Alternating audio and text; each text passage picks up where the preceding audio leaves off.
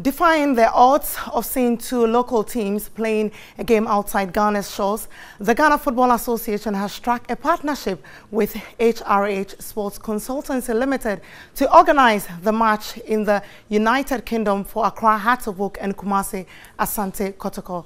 The match will be played on March 17, 2020.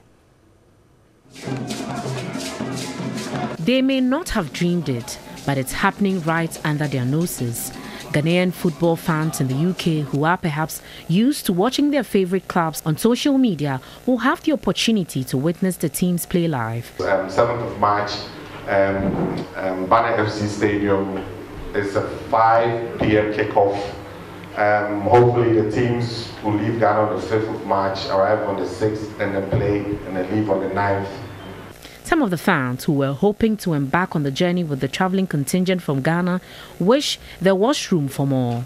As CEO of Kotoko, I will advise everybody, the two teams, to go and show a right kind of football to the outside world. There will be nobody to say Asante Kotoko. We will teach them that the game we played here, it was an error that gave them the victory, and we will correct that error there.